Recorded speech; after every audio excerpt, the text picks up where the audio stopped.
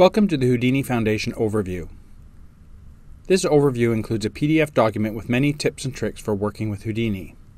This chapter is focused on understanding how Houdini's user interface works. You may want to start with this information or focus more on project-based lessons, then look back at this document as a reference guide.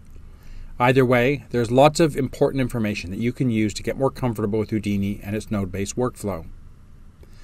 There are also some videos such as the Houdini Workspace to help you feel at home. A lesson focused on panes, which are an important part of the Houdini experience.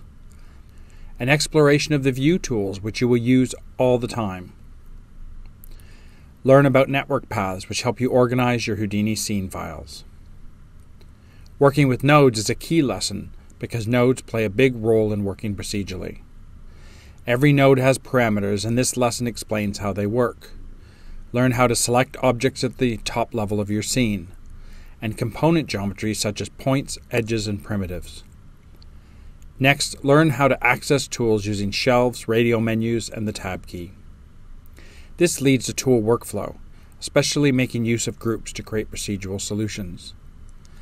And finish up learning how to transform both objects and geometry.